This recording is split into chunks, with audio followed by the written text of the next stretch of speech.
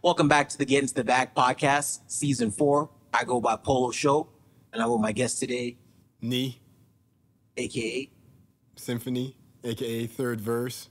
a man by many names. We're just gonna kick it, talk some hip hop, talk some local hip hop. So let's get right into it. Thank you for coming today, man. Appreciate you having me. I guess just starting like where does Third Verse come from? The name? The name, yes. Third Verse comes from a few places, 3 being the number of completeness. So we want to be a place that you can get everything from start to finish, whether it's production, recording, mixing, mastering, management, helping you with your rollout, anything like that. We are a spot in the city that you could come to and we can help you with those things. So that was part of the third verse being the one that was supposed to complete the track, whatever the story of the first 2 verses, the third verse was the conclusion where they take you in the direction that it was supposed to really be, right? So tie that in with killing the third verse in hip hop, the murder of the third verse. So now at least with the tracks that come out the studio, there will be a third verse on it, regardless of how the track is structured. Oh, that makes sense. Yeah, I'm definitely a fan of third verses. How do you feel about third verses dying in present times? I think it's so sad, bro. I can't lie. Everyone's going to say, well, attention span, like as though they weren't programmed to shorten their attention span, I do feel like there were a couple times like when you listen to like those older tracks, like I'm referencing like Jay-Z's Reasonable Doubt. There'll be a couple times where you hit a third verse and I'm like, this song didn't need a third verse. I don't know. I feel like that feeling. Obviously there were times like I feel like in the old, like when in golden age hip hop, 3 verses showed that you were a real MC. Like you're gonna put 3 verses on this. You're right. But I feel like, did we drop it because MCs got lazier, or was it an evolution of the sound? I think we lost opportunity. The beat should be banging that we should be able to listen for 3 verses. Like the beat's banging, like what about features? What about features? That was just one-on-one. Because whose track is it? Yeah. No, I see what you're saying. There was a time when it was like if it was your track and I featured you, I would have to do a third verse. You'd have to. So it's my track. Whose track is it? So I don't know. Like today, I like to hear tracks from rappers like where there's what comes to mind is like Drug Dealers Anonymous with like Pusha T and Jay-Z. And it's like we wanted to hear Pusha and Jay do kind of a back and forth. You know what I mean? It would have taken away from. It would have looked like Push was just trying to top Jay-Z if he did a third verse. They went super hard. That's true. That's true, but that's a bit of a power balance in the artist dynamic as opposed to, that's a who's helping who, That's fair. Yeah, no, that makes sense. I guess it's just like, I think it's 2 parts. I think it is MCs did get lazier, but it is the evolution of the sound. Because I do think for me, there were just times where I'm listening to the song, I'm like, this song doesn't need to have a third verse, but this MC has it in their head that they need to put a third verse on the song. What about the bars? Yo, you can get the song across. What about the bars, bro? I mean, and you know what it is? When I'm listening to Biggie... You mad at more bars? No, I feel that. When I'm listening to like specific guys, I feel like I want to hear more verses. I'm disappointed when it ends. I just enjoy jamming, bro. Like I'm that guy. I'll put a track on repeat. So if there's a third verse and you're still flowing and it's nice, I'm not mad. I'm still gonna give you that spin. And like arguably, how much did streaming affect the death of this third verse? A lot, no doubt about it. Because people want to listen to bubblegum stuff. Like it's not even just that, bro. It's if you're getting paid per stream, it don't matter. Like if that track is 240 or if it's 3 minutes, right? That too. You're gonna get more spins. You want them to repeat it, right? So it's not like it was just. I don't know. Everyone wants to say like I don't know which one came first, the chicken or the egg, right? Like everyone wants to say like, oh, they started cutting the third verse because we weren't paying attention to the third verse. I'm like, is it that, or did they just give us tracks with 2 verses and we're like, oh yeah, it's cool still, so I don't care. I see what you're saying. Again, I think it's 2 parts. Again, that it's good that you bring that up. The music industry has evolved to the point where it's like you're not getting paid more for having a longer song. No. You get paid off the first 30 seconds they listen to it. So like the guy who has a 31-second song is making as much off the guy who has a 4-minute song if they get played the same amount of time. Yeah. So before, if you bought my album, it doesn't matter how long the tracks are. You know? But I think even that evolution, I think that's where the third verse even came from. Is like, if you are selling music, you wanted the fans to feel like they're getting more value than they're paying for, right? So that's where I feel like that. I want you to feel like I wrote my ass off on this song. That's why there's tracks that have 4 verses. Eminem Stan has 4 verses. But if we look at music over time, obviously it's just trended to shorter and shorter tracks. That is the thing too. You know, even hip hop with 3 verses was still like before, you know, if it was a jazz track could go for 7-8 minutes. Yeah, fuck. That's so true, yeah.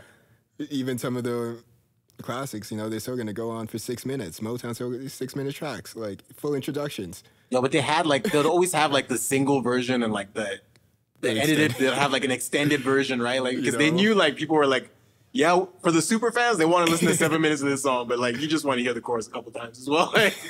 So there's that balance. So yeah, let me ask you this: what are you doing? Like, so with the name Third Verse, and obviously your initiative as a studio and a management entity, like what are you doing to encourage or like, I guess, bring back third verses in hip hop? Oh man, or music, I guess. Bro, I'm not trying to fight that battle. Yeah, to change everyone else's opinion.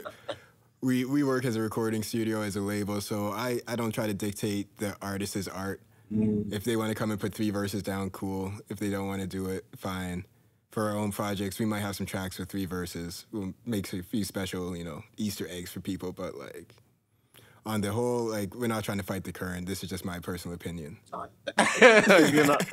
that's how to do it. You can either you're either trying to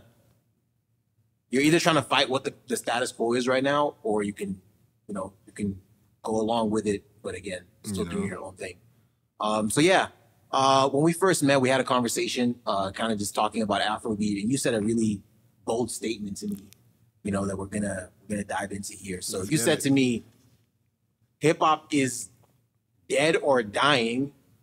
You said it died. The global leader, the global leader, as the global leader, for Black people, right? Like for the culture, sure. For the culture, Afrobeats is taking that spot, or has taken that spot. What are you saying? Has or is taking? Now, I knew you were going to bring this back up again, and even just hearing you say it, I said, yeah, I doubled down on that. Damn. I have to double down on that. It's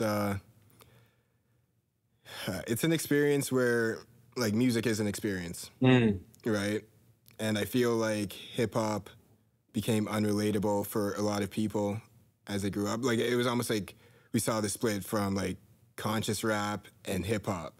You saw that disappear. You saw R&B and hip-hop even go in 2 different directions. Before, like, R&B and hip-hop were so close. You see so many features between hip-hop artists, R&B artists, and stuff like that.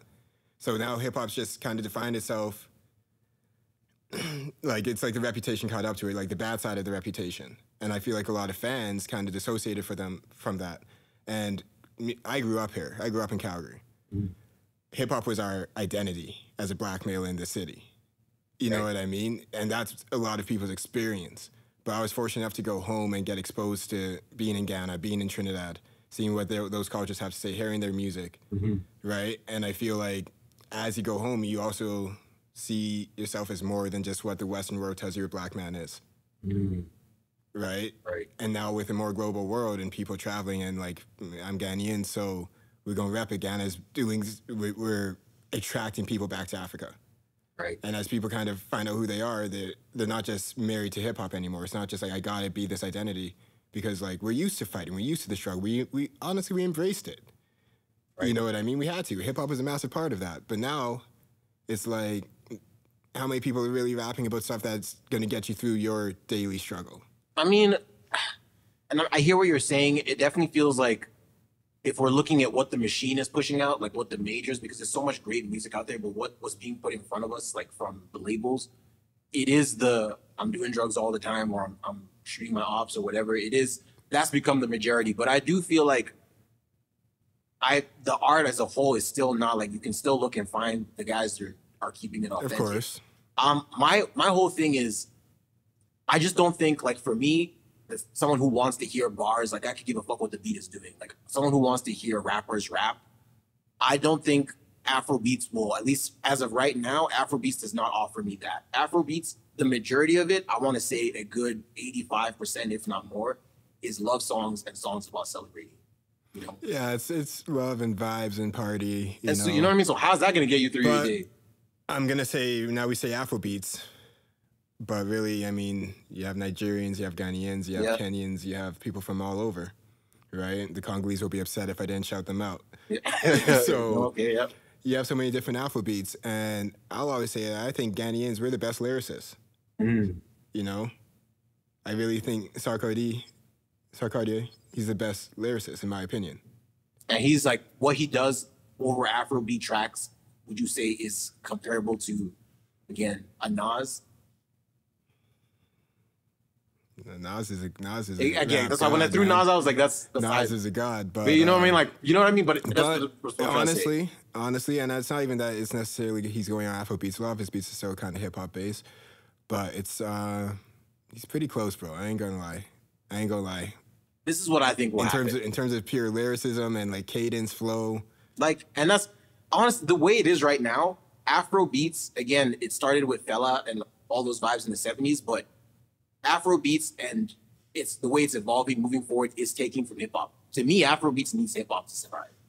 I think we need the hip hop lyricism. I agree. Yeah, exactly. I don't think vice versa is not the same. You see it coming, right? Even Burna Boy caught hate for saying that Afrobeats is all vibes. Everyone's vexed at him, even though it is all vibes. Partially true. It is all vibes. It's like you're not gonna hear a song like Tupac "Dear Mama" by Burna Boy. No, not by Burna, bro. But you know what I mean? But who? Like, you know, by an Afrobeat artist, because it's just like maybe they'll have to evolve to that point. But as of right now, let me say, Omalay's last album. Yeah, that was heat again. But he had a lot of love songs on there. He had a lot of love. Well, yeah, sure. Maybe he's been hurt, but like, I'm talking about there were bars. There was substance to his content. You know what I mean? Fireboy's albums have substance to them. I think it's Laughter, Tears. I can't remember the last part. But that album was so relatable for me, right. You know, and I guess it's a love album still, but we still have that. Like, if we break down hip hop into its categories of what people are rapping about, we're still going to see the same three. I mean, like, I just feel like if we break down rap music to what people are rapping about, I would say love songs make about 25% of rap music. Yeah, I would say continue. The street stuff probably makes a good 35% of it. I wouldn't say 50. Like that's what you're thinking. You're like, it's up it. Again, because you're just looking at what is the machine pushing to us. I'm not just looking at the machine, because my rappers are not the ones that are being promoted by the machine. Yeah. But that's like, you know, I'm not just looking at the machine. I'm saying that. Okay, so we're talking about Kendrick's album earlier. Yeah. He tried to talk about something other than the streets, and people have mixed feelings. I don't want to talk about my feelings, Kendrick. I just feel like if we're gonna this is my opinion on that Kendrick album. It was great. It was a great album. It was great music. It was a great artistic vision executed. But again, it sounds like bro knows like, I got the fans on lock. I haven't dropped an album in 4 years, and they want this album. I just got to put together some music. He knows. You know, he can put anything out, people will buy it. But at least he still put a concept behind it.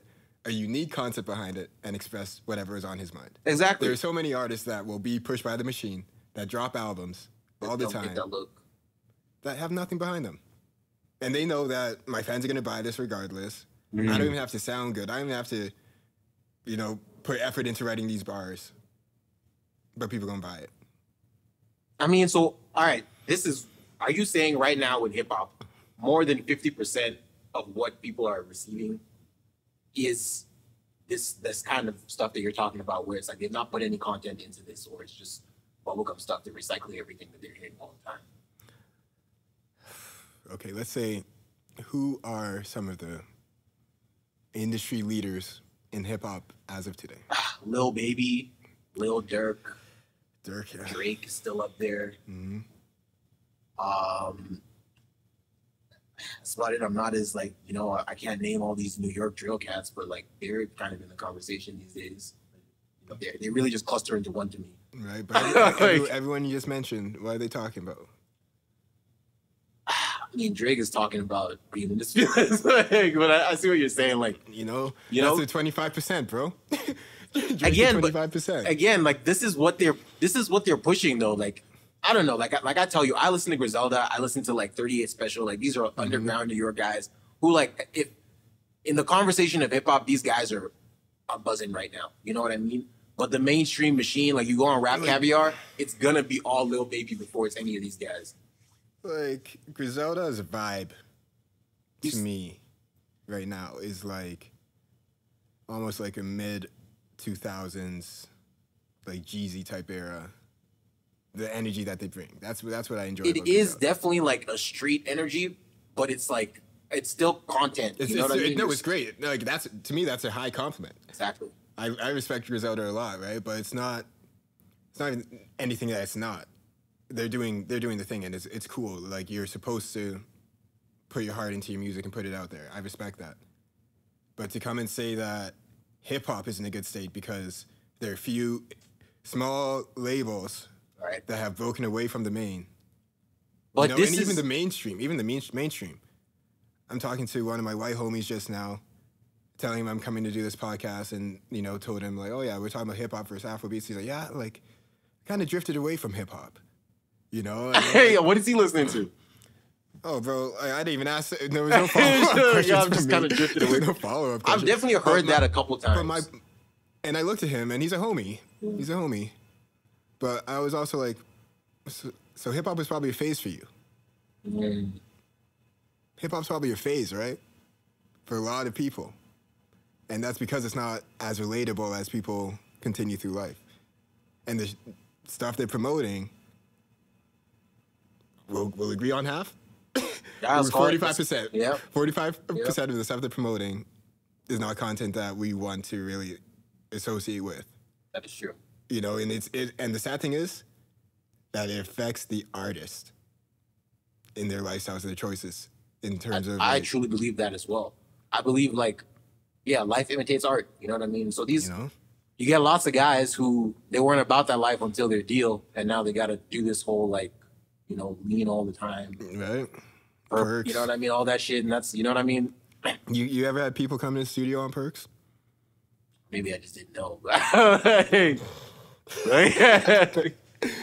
Bro, vexed me, bro. I was like, you're supposed to spit bars. You out here passing out on a couch. Yo, and that's one thing I would say is rapid drug use is like the #1 killer of rapper ambition. You definitely see that where they come in, they're like, yo, we got this, we're just gonna go out and do some, you know what I mean? Whatever they did, and they come back and it's like the energy is not the same anymore. There's that. But there's even getting to the studio. Yeah. Putting in the time to your craft, because so many people would just rap and go buy a bottle, just want an image, but they don't actually want to come and put that time in the studio. I think the mainstream, what the machine is pushing, is the garbage music. But I believe that give it in less than 10 years, 10 years is just a max number, but it probably even in half that time. I think the standard record labels as we know right now I've seen like a stat or something, like 30% of the industry right now, like music that's doing numbers or whatever, is independent artists, because we're getting to this era where people know, like, I don't need a label to give me X amount of money if I can just fund it myself, put it out on DistroKid, you know what I mean? I agree. Do all that stuff. So I think all these labels that are doing all this, like, even though they're boutique small labels, will become the majority. You know what I mean? And that's what it's gonna take for this less no content music to stop being put at the forefront. Because it's a spiraling, it's a whole thing. Like, the music that's being championed is the no content music, and anyone who wants to rap is looking at Lil Baby, or I'm not saying Lil Baby has no content, but you know what I mean. Like, you know what I mean? Is looking at these cats and is like, oh, okay, this is how I get into the game. You know what I mean? I got to get some face tats. Like, you know what I mean? That's literally what it is. Like, this is the blueprint if I want to have win. The image and you know what I mean? And I feel like it will take the guys who are making content music. Okay, but champions. These independent labels, I believe they'll probably start leaning more towards fusion music, different varieties of genres. Oh, yeah, of They're course. going to expand past hip-hop. Of course. Because they were able to exist outside of it, right? And I think once again, with the globalization of the world, like hip-hop will always exist. The flows, the contribution to music is really just starting. Before it was just hip-hop, but now you're going to see it in so many other genres, and like it's really going to So then hip hop will never die. Hip hop won't die. But in terms of being a global leader, like, bro, I was at an Indian friend's wedding the other day. They're playing Bollywood vocals on Afro beats mixes. I had to take a video. I swear down, I had to take a video. Yeah, inspired. You know, like, in terms of the global market, I don't think it's a question right now. Like, but I mean, like, yo, trap music was a wave. You know what I mean? Trap music was, and if you know what I mean? But it's like, I feel like drill has occupied what trap was, you know. But you know what I mean? Just think about when Migos first came out. But they went on tour with Drake. They were the biggest hip hop artists outside of Drake when they. But that was 10 years ago. But this is what I'm saying. This is what I'm saying. How do you know Afrobeats isn't a wave? Because all this survived through that time, and now is hip hop.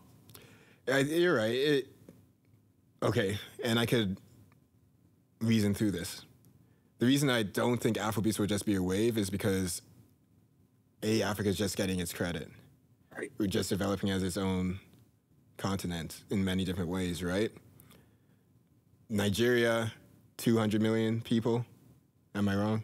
Yep. 200 million. USA, 300. I mean, it's one country. Like, compared to the continent, like the whole continent of Africa can sustain Afrobeats through its entire existence. That's an interesting thought. This is what I would say. I would say, like, hip-hop will never die. There will always be a hip-hop genre.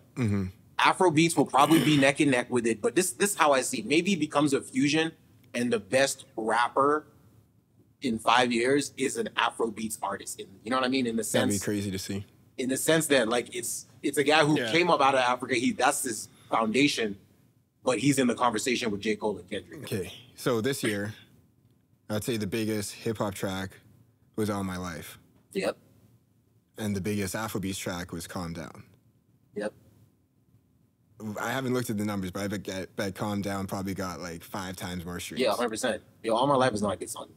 Like, I'm sorry, like, nah, it's like, it sounds like Dirk needed a J. Cole feature, and that's the song. Like, I don't know, it just sounds like the label put that shit together. It doesn't sound like let's cut one and let's put something off the street. Anyways, that's me. I know people like this song. I mean, it's made for the kids. Yeah, exactly. It's like, you know, it sounds like it sounds like you can play a song at church. You know? Yeah, why not, man? Yeah, that's Sunday tomorrow. Let's go. That's what it is. But I feel like now, like, hip hop still hasn't gone #1 as far as a single this year. This is the first year in, I think it's over 20 years where we haven't had a #1 song on the Billboard Hot 100 for hip hop this year. You know, so there's no doubt about it. Like, yeah, I can see Afrobeats and you know, Rema's killing that shit. But I think it's just a matter of, I guess we're talking in circles here, but I feel like it's just a matter of, I guess I just love hip hop so much. I don't want to see it die. You know what I mean? I love hip hop too, bro. I think it just needs whatever it needs. We still gotta be critical. I am being critical, and what I'm seeing, again, as a music fan, so let me move my observations aside. Just as a fan of music, like what I like, I know I will never stop listening to rap music. Yeah. You know, and whether that becomes Nas rapping over Afrobeat tracks, like, rap is not dead to me if that's what the case is, but like, I just feel like what it would turn into to me, it's just like, what you're saying to me with it's going to become the dominant genre for Black people around the world is like, we're not going to care about what's going on with hip hop. No, I'm not saying that. The hip hop will be there. Yeah. And we need it. Like, we need it. I need it. It's still a story. It's still a way of documenting our experience, right? But in terms of the global market, in terms of the marketability of a product, I think Afrobeats goes further. I think it just has to blend. I think what Afrobeats lacks in content or lyrical dexterity is what hip-hop lacks in global appeal right now. Okay, but what if we don't want hip-hop as a global leader? What if hip-hop was better when it was a subgenre, when it was not a global leader? What do you mean, what do you mean it would be better? How, if it's not the global leader, because you're talking about the machine that's pushing all this mainstream stuff, right? Right. Hip-hop's too divisive. Right. By nature, right? It's supposed to make people think about your environment, right? Right. How many people listen to tracks conscious tracks and they're like, oh yeah, I really resonate with this message, or if we actually moved in the sense, it would actually be. People don't want that. So hip hop's going to divide people, and then you talk about like culturally, we're always going to claim hip hop is our music, right? So then now we have white people, Asian people, they want to come and enjoy hip hop. You can enjoy, but not the same way we can enjoy now. So how's that going to appeal to them in that sense? Right. You know, so at some point, that's why I feel like, oh, well, maybe for a lot of these people, hip-hop's just going to be a phase. I didn't want to believe it when I was in junior high, and you guys are rapping every bar with me. But now, you know, so and like, I mean it though, like, maybe some things are better not being at the top. Maybe the art that would be produced from hip-hop would be better if it didn't have the limelight on it. If we didn't have to promote to all these different markets, if we didn't have to do that. If we could just tell our stories and be cool. It's just the nature of the rap game, you know? Like, you don't just want to rap with second best. You know what I mean? Like, I ain't saying second best, bro. I'm just saying from where the heart comes from, like the intention of what you're actually putting out. I feel like people want content, but it's just not like, so that's where I do agree with you. Like, hip hop has lost its way of delivering good content because the majority is not content. I feel like there's a blueprint, you know what I mean, for making songs these days. You know, 808 beat. I'm gonna talk about this shorty. I'm gonna talk about last night. I'm gonna talk about Perkins. You know what I mean? Like, if you can cover these things, yeah, exactly. You got a formula. You got this type of track, right? Like, you just got to promote it in the right lanes, and there you go. And that's where it's at. But yeah, I think I think the lyricists need to take elements of Afrobeats or elements from what the mumble rappers are doing to make the content shit hot again. Because ultimately, that's what I'm arguing for here, is that content will still be the champion. Maybe hip hop dies and Afrobeat just has a subgenre, Afrobeat hip hop, and then those are the champions. Those are the guys we're talking about that are the J. Cole's, Drake, and Kendrick. I'll be okay with that. But for me, as of right now, if I go to an Afrobeats playlist, I would say if it has 100 tracks, 10 tracks are not about celebration or female. You know what I mean? Like, that's what it is right now. Whereas if I go to a hip hop playlist, again, if street shit is half of it, the other half of it, they'll still be like, the other 25% of it will be the chick stuff. And then, you know what I mean? You'll still like, and that's what I love about hip hop more than anything else, or rap specifically, is in every genre of music, there are the topics that you will gravitate to the most. Like, Taylor Swift is going to rap about love songs. Like, whoever the jazz guy is going to rap about some more big bluesy music. But the artist is going to talk about whatever he's feeling today, and it's not always going to be a love song. Yeah. You know what I mean? Like with the rapper. I mean, and so of course. That's what Afrobeats needs for it to fucking take over. I agree with that. I agree with that. Let's ask the audience though. You know, we want to know your top 3 albums of 2023, hip hop and Afrobeats. Yeah. Because I'm honestly struggling with hip hop albums this year in specific. That's kind of sad. I mean, yeah, I'm in the same page, but again, I'm not pushing the good guys, but anyways, you know, like that is what it is. So I know you have an album coming out. You've played me a little bit of it, and you are playing around with kind of a fusion of hip hop and Afro beats. Yeah. You know, you want to tell me more about that? For sure. This is a good time to shout out my team. We got Chef Beats, K the Chosen, and Muiwa. So we're a team of 4. Chef is a crazy producer, engineer. K the Chosen, I know a lot of you guys know him around the city, your friendly neighborhood rapper. And then my other guy, he's a money man, the accountant, you know, making sure that we keep things in track. So we've been producing an album, a collab project for the city. We have about 14 artists on it. They're all Black artists from the city, bringing them back to Afro beats, but using their own style. So whether you're an R&B singer, you could sing. If you're a rapper, you could rap. If you're Afro beats artist, just cool. We're there for you. So yeah, the album's coming out. It's coming along quite nicely. I can't wait to release it. We have a single coming October 27th with K-Riz and The Blue. It's called Something Different. Fire. We have a single out with J.O. called Eternal Memory. And then we're hoping to release the album in early 2024. The album's called Life, Lost Yesterday, Found Eternity. Is there a comma in there? Well, it's life, you know. So like, yeah, it's kind of like lost yesterday, comma. We just said a lot of stuff. Say it again. Lost yesterday, found eternity. Life lost yesterday, found eternity. Yeah. So life with a Y. Nice. Yeah. Yeah, way to make that easy to find on Spotify. It's just, yeah, but I don't know. I like meaningful titles like that because then I can, when I'm listening to music, I'm like, what is this What's title? the message, right? Like, yeah, no, that's dope. So yeah, I'm curious, what is the process for, or what was the process for creating this album? Because I would say majority of the artists that are on the album are hip hop artists. Mm-hmm. But you got them all on these Afrobeat tracks. So was it like the beat that came first, or was it? Yeah, so we knew the artists we were going to work with, the target, and we would honestly curate beats, go listen to their tracks, curate beats for them, give it like some Afro drums or whatever, and then send it to them. And to be honest, I think Chef went 10 for 11 in terms of producing tracks for these artists. And they hear it and they're like, yeah, I like this. Like, you know, like, I take it as it is. He didn't have to go back, no remake, no nothing. He was just like so sharp with it. That's fire. So Very impressive. He knew the artists are, we're trying to make a beat for this artist today. Yeah. And, you know, listen to some of their stuff and just craft some Afrobeat style stuff to their sound. Yeah. Fire. Yeah, no, and that's the process. And so what was the recording process like? I mean, everyone's recording process is different, right? Some people would come with everything written. Some people would come in, will write on the spot, or, you know, people would be singing melodies, and then you got to fill it in the words.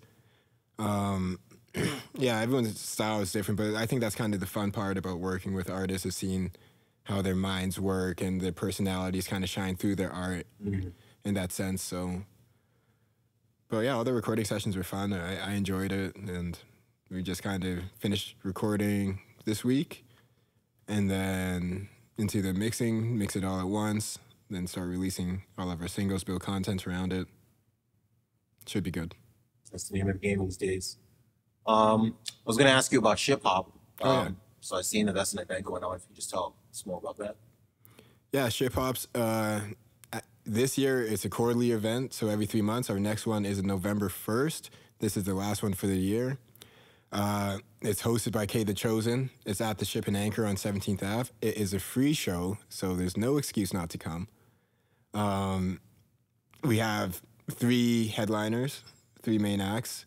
They get about 20-minute sets each. Oh, fire. And then we have open micers, and we have a rap games portion where it'll be this is kind of like K's specialty, kind of getting people to freestyle on the spot, talk about a topic or construct a story. So it's been a lot of fun seeing it grow. This year this is our 5th show in November. So it's just nice being able to see it grow and naturally gain its own audience. And the lineup in November, depending on when this is dropped, I don't know if it'll be announced yet, but the lineup is going to be Sincere, Moto, and K-Riz. So I cannot wait for that show. Definitely come check it out. It's gonna be a night. Word. Pull up. One more question for you. And I ask everyone this is, what is your top 5 in hip hop? Artists? Top 5 artists in hip hop? Top 5. I guess top 5 rapper list. Like, who are those? You know, for me, it changes every day, if not every week. But yeah, you're gonna say these 5, and it's gonna be in recorded history. So, who do you think it is? My top 5 rappers: Nas, Busta, Andre,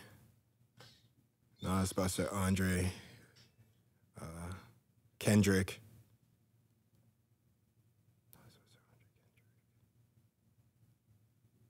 And who do I want to take for the last spot? Honestly, like, not just as a rapper, but for her whole body of work, but also as a rapper, I'm taking Lauryn Hill. Lauryn Hill, damn. Miseducation is a classic. The Miseducation, she sings, but on the Fugees projects, she's rapping. Yeah, right.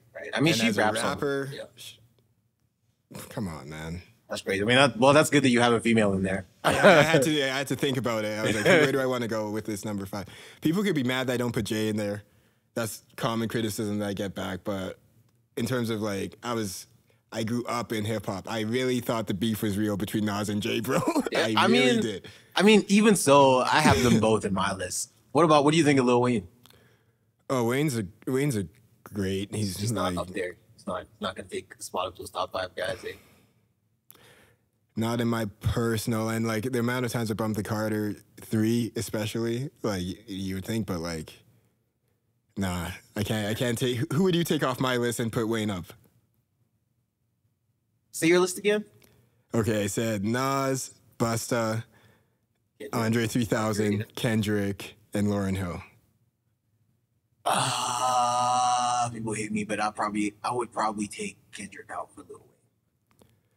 And yo, it's not any hate for It's not Kendrick. hate. It's never hate. Kendrick's and even like I've seen Lupe Fiasco say this. Like he says, Lupe Fiasco's like, yo, he's a better lyricist than Kendrick. Like Kendrick's not good with the punchlines and stuff, but what Kendrick is good at is putting together great albums and like concepts and like, you know, Kendrick is great at that. That's what he does. But I feel like crazy, on some punchline stuff, or you know what I mean, metaphors, like, you don't get a lot of that from Kendrick. You know what I mean?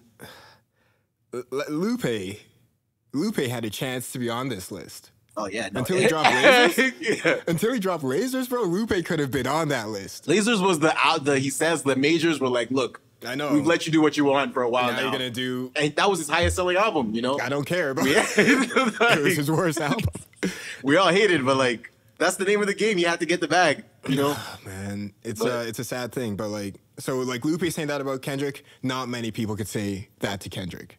And I feel like, and that's why I brought that up, because do you see where that's coming from?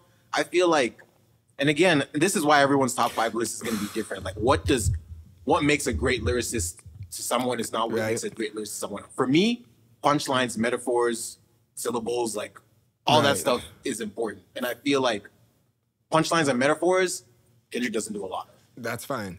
Or that's fair. For me, it's a story. The story, well, that makes sense. Right. Why is J. Cole not on there then? J. Cole could have been, but we said rapper. Right. And J. Cole's a crazy rapper, but in terms of his rap ability, it's not the same. Like, his storytelling's amazing. But as a pure, like, we're just rating them on the verses and just like I'm gonna say it's the delivery. MCs. Like, in terms of like, come on, I said Andre 3000. Yeah. I said Kendrick. Like, and that's the Kendrick versus J. Cole argument. But like, in terms of rapper, if you ask me who my favorite artist is between them, J. Cole relates to me more. I'll take J. Cole. And you know what? That's probably where I'm coming from as well. Like, I don't even know though. Like, if it was just on some rap shit, I think I'd give it to Cole. Over Kendrick? I think so. To me, like, you know a track, like Rigor Mortis was one of the ones. Yeah. But J. Cole or Kendrick on Higher Power. On High Power. Yeah, Yeah, J. Cole's beat. Yeah. Exactly, you understand. And they interviewed J. Cole. Did anyone ever kill a track harder than you? That you produced, and he said Higher Power Kendrick. Yeah, no, J. Cole shouldn't have done that interview. People always bring this up. We can bring it up though, because like, it's fair. And I would say that like J. Cole, like I love the way he moves through the industry. Yeah. Because on the albums, he's going to do exactly what he wants. He doesn't really care who likes it, whatever. But on his features, he's going to come show that he's the best in the game currently. And in terms of like, if you said who the best rappers are currently that's still rapping, I'll put J. Cole up there every time. Yeah. Every time, especially for like his growth and development, especially over probably the last, like as a rapper over the last 10 years, but not, like his lyrical ability has improved so much over the last 10. You listen to early J. Cole, it's the storytelling, it's the raw, it's the emotion, it's the passion, right? But that's how I feel about Cole. In terms, like he's still my favorite artist, but it's just as a rapper, I can't say that Cole's gonna out-rap Busta. Nah, I just seen Busta live. No one's gonna out-rap. No one's gonna out-rap Busta. Like, no one's gonna perform Busta. Like, you know, like. Yeah, no, I feel that. Yo, you have Nas at the top of your list, so like we good. I got no beef. I got no beef. Oh, and other highly slept on lyricists and rappers, Damian Marley. Bro, you talking about that Nas Damian Marley album? Not just the Nas, like Stony Hill, even his last project, bro. Goes nuts. When you listen to Damian Marley as a rapper, and you just like, as a hip hop fan, it's like, how don't we give this man more credit in the industry? Yo, and when you bring this up, it just has me thinking like hip hop can never die, because even if hip hop as we know it, the genre that we credit all these artists to, dies, every other genre that's still alive will have elements because we see it in electro, EDM, you name it. Like everything, they're taking elements of hip hop to make their genre. Absolutely. Yeah. So like, yeah. Who are in your top 5? Kendrick, not for sure. Like, but yeah, Nas, Jay, Big, Lil Wayne, and I'll probably put Andre in that last spot. Lil Wayne, I feel like for me, and maybe if I try to be more objective, I probably would put Lil Wayne lower or not in a 5. I just feel like for me as a rapper, and like what I strive to be and what inspired me so much is definitely Lil Wayne. It's like there's nobody who's doing music right now who, you know what I mean, who doesn't know why Lil Wayne is one of the greatest. Like, you know what I mean? And it's like I feel like that's where it's at. It's like if you're talking to someone who only knows golden age hip hop and you're trying to like tell them like Lil Wayne's a top 5 artist, they're not trying to hear that, right? Like, but the thing about Lil Wayne is, and the sign of his greatness is that it does not matter how many whack albums he puts out. He's still a goat. And this is what I would say as a Lil Wayne fan, and I've said this to people a lot, and I think that's why he's trying to get this done. Lil Wayne's mixtapes are way better than the albums. Yeah, we are fans of Lil Wayne because of the mixtapes, and it's like for people who find why is Lil Wayne so good and they're trying to find out on an album. I just feel bad because it's like I can't. You know what I mean? I can't go and play you the Upgrade You freestyle. You know what I mean? I can't put, you know what I mean? I can't there's so many there's just so many moments that you had to have been there in the mixtape run to see like this guy is the GOAT. Like, so what do you think about the come up in hip hop is really the golden period for your career, and then you almost hit a level and the plateau or fall off? So that's what you're saying is hip hop is. I'm just saying this until it gets to the point where it's not that anymore. I'm just saying it seems like everyone's first 3 albums will be the hardest. Their mixtapes are going to be the hardest, you know? And it's not that their craft is the most polished at that point. It's not that they're not going to get better as a rapper or as an artist. I don't know. I see what you're saying, but I mean, like, that's kind of the same in every genre, though. Like, there isn't you know what I mean? I'm sure even Taylor Swift fans would tell you they love all her new albums, but those, like, first couple albums that had all those songs. Different. Like, you know what I mean? Those are the ones. Like, right now, like, she had to re-record because the label, like, took all her publishing or something. She re-recorded all those albums and re-released them on Spotify, and now it says, like, Taylor's version. Right. And she tells her fans, like, if you listen to the old ones, it's the label getting money. If you listen to the new ones, I'm getting paid. It's her getting paid. And it's like, those things, like she re-released albums that came out 10 years ago and they all like were number 1. They all charted. You know what I mean? Like, again, it's because she has a super loyal fan base, but I just think at the same time, it's because like the fans loved those songs so much, those first albums so much. It's like, oh, you're going to sing those songs again? Yeah. Fuck yeah. You know what I mean? I can't think of anybody who, you know, Jay-Z's not going to drop a classic album in his 50s. I mean, who am I saying? Maybe he could. But you know what I mean? The one person is actually Busta. Did you hear Busta's last album? It was his best project. With Kendrick on it? Yeah. Or maybe it was just like, it was just too long for me. It was just too much. The album? Yeah, the album. It was just too... That album had some bangers. Maybe I'm hating. Maybe I'm hating. I need to go back to that. But it just and it had a concept. In terms of a complete piece of work, I think it was Busta's best project. I'm not saying that his best track. To me, Give Me Some More is his best track. You know, but in terms of a project, I think that was his best track from start to finish. You could listen to it. It flows really nice. I don't know. And it took him like 10 years to produce this album too. Right, you know? Did it with Dr. Dre. Yeah. It's like, again, sonically, it's a great album. Yeah, I think, again, you have a solid top 5. So I'm not even gonna knock you. My only chink in there is Kendrick. And you know what? I just feel like for me, it is just on. It definitely comes down to like the criteria for what makes a great lyricist is definitely like storytelling is high on there, but I think like impressing me with every half a bar is higher on there. You know, and so like I love to listen to fucking Action Bronson because it's like, or just be rapping about food and like prostitutes. You know, it's not content, but it's like. He's from Queens, you know, he's setting it up with that flow where it's like there's a punchline every 4 bars. I never listened to it and I'm like, oh, that was a great song, but I'm like, yo, he just rapped his ass off. Okay. Just looking at Kendrick, it's not like this guy had to go and fight for his respect. He didn't come up he came up with a draft class. One of the hardest I've seen. We haven't seen something since that. It's true. You know, like, no one's knocking Kendrick. No one's knocking Kendrick.